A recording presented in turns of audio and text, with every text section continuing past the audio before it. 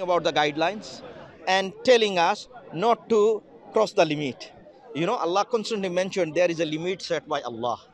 Do you think we've crossed that limit? Sometimes we cross. If I cut too much tree, and if the next year comes too much thunderstorm, who are we blaming? Do you think we are there? Do you think we've crossed No, that we, limit? we have many problems, many problems. Even the scientists are agreeing that we are not behaving well.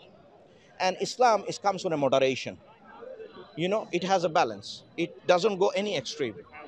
Allah said that you are the middle nation. Chose the middle path. Do not go either extreme. Even your worship, right? So we are not exaggerate. So even on so much degree that our dieting law was moderate as well. Like for example, Prophet peace be upon him, he used to eat one third full, one third water, and one third empty, and that is an ideal diet. And like when we go to the toilet, we clean ourselves with water. And many of them, like many convert to Islam, revert to Islam, they actually said when they washed the bum with the water, their first time they feel like clean. This is their own testimony. I'm not making it. So Islam is a total package. Absolutely. So it's not about talking about the faith. The Western understanding of from the Christian perspective that you have a faith and you have a life separate. No, Islam is not like that. Islam actually is the code of life. It tells you how to eat, how to sleep, how to drink. Even when I drink it, I say Bismillah. For sure. The reason why I said Bismillah, because we don't reflect about the water. Where did that water come from? So we say Bismillah, in the name of God, because the water I am enjoying is not from me. I didn't create it. I don't own it. I didn't grow it. Yeah. No, and I appreciate that, and Yeah. I So think what's your take so far? Would you say Islam is something for you to accept it? It wouldn't, because I'm not a woman of faith, and I don't. I was 100% respect Yeah. your faith. Yeah. No question. No. I But it respect is that. not something that is going to be my future. Because my belief and understanding of my relationship with our planet is situated in a different way. But we share huge common ground in that we respect moderation and balance. Yeah. And in order to salvage what we can for our planet, we need to respect that moderation and balance. But I think that we are going to struggle because the political and the economic infrastructure that we all exist within doesn't respect that moderation and balance. Sorry. Do you accept it could be an intelligent designer on the So basically, the argument we go back. So, what do you think? What would be the third alternative option? Because if something cannot come from nothing, and when I say define nothing, I would say nothing doesn't exist in the reality. It's a term actually. Yeah, because I'm not a scientist, okay? No, I don't know I the think details, no, but what I do understand is that energy cannot be created or destroyed. But It in is the closed lead. circular. Yeah, It in is the closed completely lead. circular. So therefore, Yeah. the energy comes into existence in one point because it's in the closed lead. Yes. So therefore, absolutely. what we are saying, it's still actually indicating who brought everything into existence. Absolutely. So And that is what thrills me, is that uncertainty. I am not going to say I'm gonna jump in I'm gonna stand here and I'm gonna say this is what it is. I enjoy the uncertainty of it, and I respect people who go, I shall decided this, I decided are you that. ready to do an exercise with me? Maybe. That will be an intellectual. Okay. Okay, So intellectual. Yeah. okay. Let's define this uncertainty. Okay. So we see this creation exists. Do you agree? Yes. Okay. So that thing we are saying, you're not giving any name. Okay. That thing who brought everything into existence. Do you agree that being must have all knowledge? We must have all knowledge. No. This being. designer. I don't think there's a design. I think this is I'll it. tell you why. I'll tell you why. It's happenstance. No. It's perfect happenstance. No. I think if you say perfect, this is called a blind belief. Yeah. Yeah, because when anyone says something, either has evidence or compelling reason to believe, or either blind belief. So what I am presenting you to the Quranic discourse, Allah is asking a question. This argument was not made by me. the creator of the heavens and the earth. Hear me out the full argument, and you will see the veracity of this argument and how strong, how intellectually stimulating for the mind of the people. Allah said, أم خلقوا من غير شيء أم هم الخالقون أم خلقوا السماوات والأرض بل لا يوقنون. So were they created by nothing, or are they the creator of themselves? Or rather, who created the heavens and the earth? Rather, they are not certain. So let me tell you why it's so profound. It didn't just tell that about the natural phenomena that you will definitely conclude that there is a maker. It also tells us those who reject it, they will have no certainty. So it also talking about the state of our mind as well. Yeah. So now, going back to what you believe now, how do you believe that? You know, Because my belief I've given you on that point. I am not shifted in my belief, but Yeah. I'm not here to negate your belief, and I'm not here to be converted to your belief. I'm here because I love that we have a free space to discuss it. I mean, that would be a question. Would you not be open-minded to see, okay, Yeah. I would be fair position would be, okay, if Islam makes sense rationally and with compelling evidence, then I would accept it. That would be a fair approach. Would you say that? I 100% accept that your belief gives you nourishment and it gives you a frame for your life, and I respect that, and I don't negate it. I just think it's really fascinating for me to take on board other perspectives and to ponder it and to think on it. But ultimately, I don't feel like I need Right. to have. Can I say something? I don't need to have an ideology to move me through my So, life. Can I say something? so Yeah, please do. You see, this is a belief, but now if you go to all astronomers and astrophysicists, Yeah. they're all anonymously agnostic. They all believe there's Not necessarily. not Not true. Shall I tell you why? necessarily. Shall I tell you why? So I think let's stick with the reasoning we are doing. So Shall I tell you why? Because they all unanimously say the universe comes from with mathematical laws. The mathematical laws are not random. It comes with the second law of the thermodynamic. So now questions where that come from. Yeah, This I know. mathematical I know. laws. There's so many questions. So the going back to question, then actually when we look at this argument, is indicating there must be something. And now we need to go back to if we look at the creation, and I want you to ponder upon this argument, right? So we look at the universe, it has demonstration of power. We see sun, we see moon, we see galaxies, we have millions of stars out there. It shows that in order to create all of those things, it requires powers. So the agent who created everything must have power. Do you agree? If there is an agent. No, but I said by default it leads there because you don't have another option. I think that's. I have two options. So the two option here, the argument leads to there is something. Now I cannot say that something is nothing. If I identify him, I cannot say he's nothing.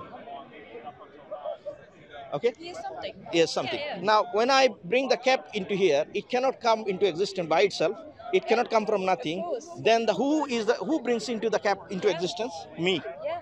because I bring you into existence. Yeah. Now, if you apply this method of thinking, now imagine I just crossed the road with two of you, and suddenly showed you a car, and I said, the car said, car is from nothing. Would you believe me? No, because So that's now, not true. correct. Now, If I may, yeah, except please. the car didn't always exist. That's exactly. It So was that's from exactly my first constituent point. parts. That's exactly my first Like point. molecules and atoms. So exactly my first That point. also applies to the universe. Exactly. So what we are saying, the very simple thing. You know, like verb, a doer, an action. When we see any action, we see a doer in. Yeah. That's how we think. Yeah. Now, the Creator in the Quran addressing that keep the same standard when comes to thinking of the Creator. Yeah. No.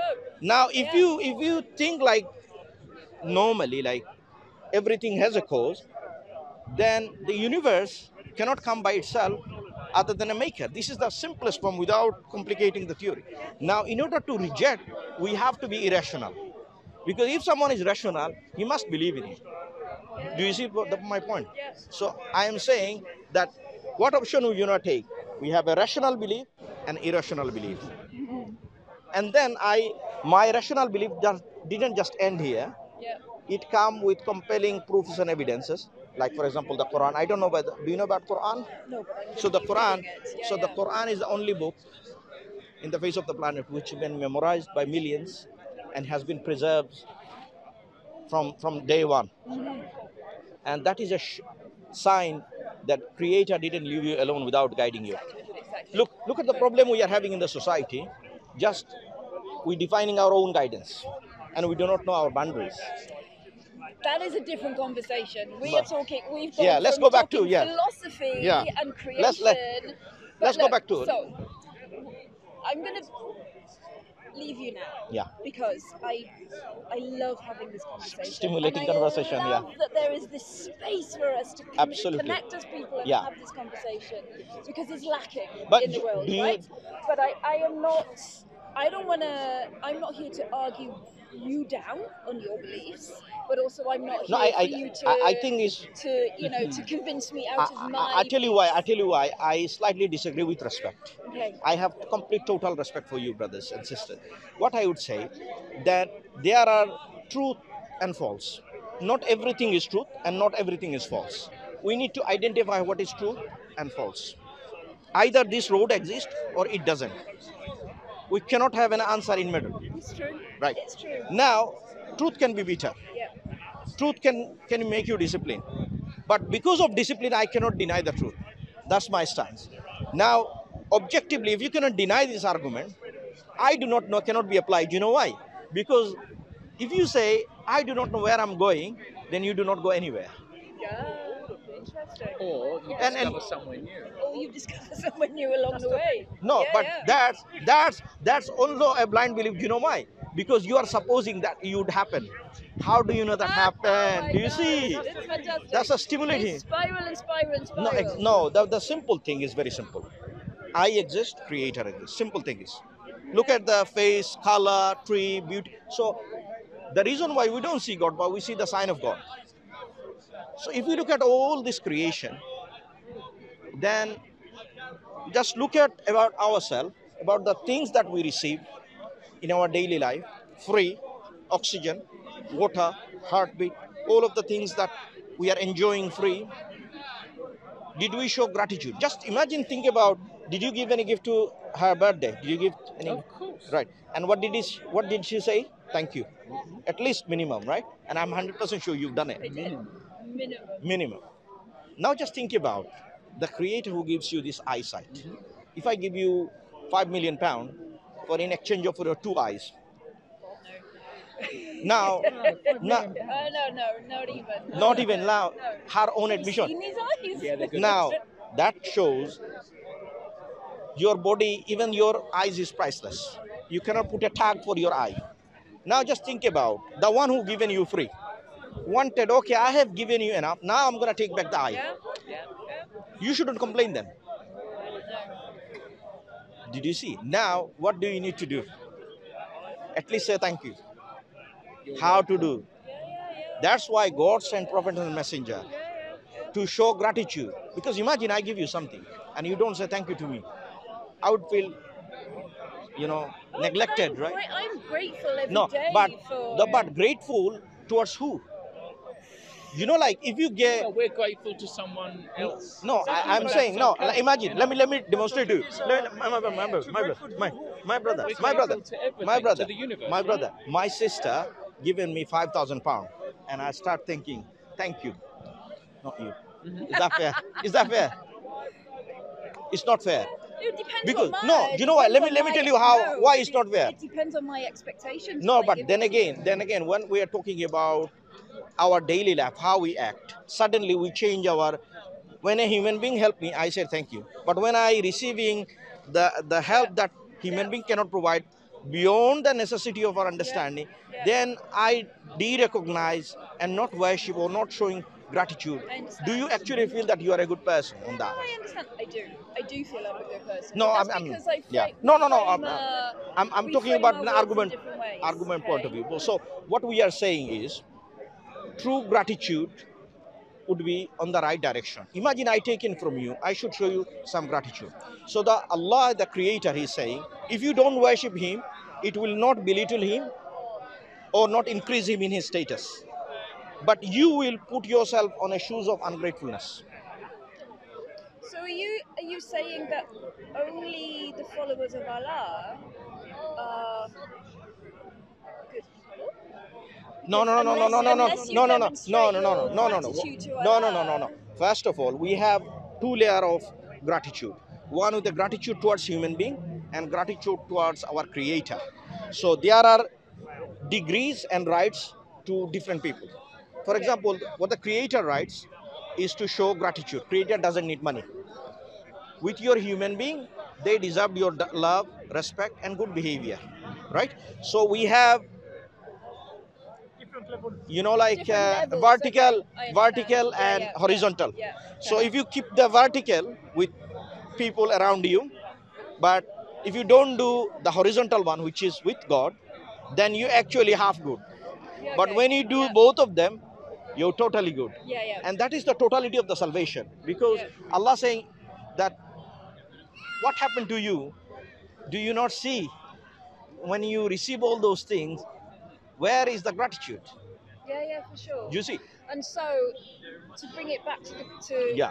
where I was talking earlier about the climate change Yeah, yeah. and the emergency and But how we are going to be facing that, like our children, our children's children are going to be facing a very, very, very unpleasant future.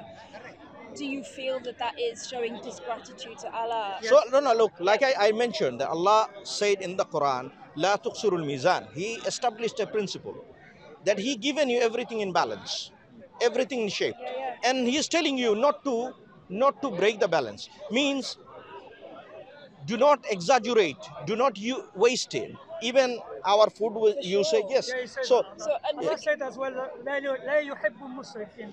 so He do doesn't you? like the excess. Doesn't yeah, like people who waste So because he will affect So yeah. everything. I've mentioned on to that him. premises, in terms of the massive weight that the Islam faith has across the planet, Yeah. what do you think you can do, like as a faith-based community, right the way across the planet? What can you do So, to so, help us so solve the problem? basically, very simple. The divine guidance is to serve everything. First, point number one, am I serving my own maker? Imagine if you die, your world is over. Doesn't matter how many millions people in the left in the world. Allah is telling about, I know how I made it. Do you know how I made it? Allah is asking the question. But what is the within your faith? What can you do constructively to help Right. Okay. offset Yeah, or yeah, yeah. remove? No. Can I? Yeah, I think please. what the brother's saying is that Yeah, yeah. number one, primarily, you need to look after numero uno Yeah, as believers in a creator, your own salvation. Yes. Where are okay, where are you going to go when you die? yeah, yeah. Because with all due respect, in most cases, you can do all the good in the world, Yeah. but if you don't believe in certain concepts and do certain things ordained by a creator, then they are in vain. Okay. So it's about what you do for yourself. But is there a Number two, collective aspect? Yeah, there are collective awareness. For example, like we have something called zakat in Islam. Okay, give you one teaching. So my brother Idriss, yeah, yeah, Idriss. It's like yeah, it's okay. zakat. So what we take from rich, give it to the poor. Now imagine if all the rich people in the planet give 2.5% of their excessive wealth, 2.5% of their excessive income tax, then we give it to spread out to the poor. What will happen? It will eradicate the poverty.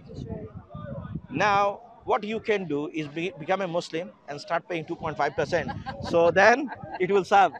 True, Yeah? true. Brother Idris, did I say wrongly? But, No. but on a serious note, there's a lack of equity in the world.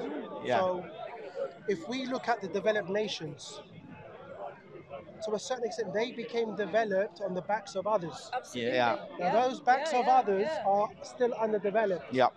But they're being told to do a certain thing, to grow their economies in a certain way, which may hinder their development. And because others grew on their back, they lack the funds to develop in the correct way. Yeah. So, from an Islamic point of view, there has to be an element of equity and justice within and a rules-based system within the world. Okay, be it economically, be it those who want to industrialize and how they're going to do that in an equitable way. I heard someone recently, who was it? For the life of me, I cannot remember.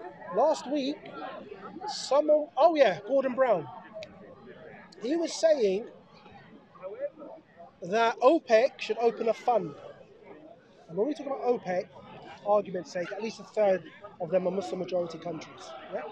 He said OPEC should open a fund to give, ironically, 2% of their generated income on gas and oil revenues. Yes. Per annum. And that 2% should be redistributed to the developing world to allow them to industrialize and develop, but in the correct way in relation to climate change. Okay? So it's I don't know where you got this from. I think I'll give you familiar. something more fascinating along with Brother Idriss, what he mentioned. Islam promote this zakat system to make society balance, taking from rich, giving it to the poor. Another way, Islam is preventing some harm, economic harm. How? Islam telling the riba, the interest is haram, means forbidden, right? Why? It's making poor poorer. Imagine you go to a payday loan shop. Payday loan shop, get £2,000. They will give you 30% interest rate. By the time you pay the first repayment, the capital amount goes high by £500. So you are already enslaved by the society. For sure. So now Islam cover both angles. One, Islam is giving you the prevention and protection of the wealth, at the same time saying to the richer community that you need to give you a share that Allah has given you to balance the society. Now you cannot find this practicality of any religion like this. 2008, and look, the prescription was even given to Jesus Christ. Allah tells Jesus Christ to give zakat, and this continue. Even Moses, Prophet Muhammad sallallahu alaihi wasallam. These are the Islamic understanding. We just touched upon one thing. Islam has, if you look at all the areas, Islamic finance, inheritance, distribution, name anything, you will find the best solution provided by the Islam. Do you know why?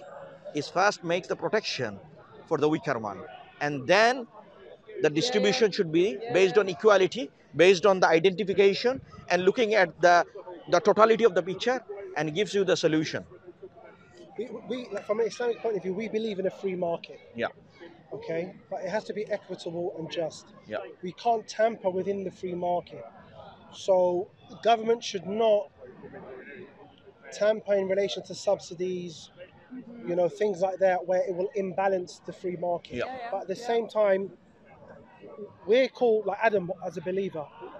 Adam was called, you probably heard the term caliph. Yeah. One of the meanings of caliph is almost like viceroy, meaning God placed mankind with our ability to communicate and to understand and to innovate. Yeah. Yeah. And to count and mathematics and all those lovely stuff. God has given us the faculties and the responsibility to not only improve our lives in a just way, but at the same way caring for the earth itself. Yeah. Caring for the animals and everything that it contains within itself. We should not take advantage and pillage the earth. It's got to be done in a sustainable manner to benefit us, the future generations, and God's creatures themselves. I'll tell you one of the significant. Just so much to think I about. just wanted to give you one example before you think. In pre-Islamic period, just 1 second, in pre-Islamic period, they say. Thank you so much. Okay, look after yourself. We give due to respect, we don't shake the hand, but I appreciate your discourse. But think about I really appreciate your discourse. Thank you. Thank you. Very good.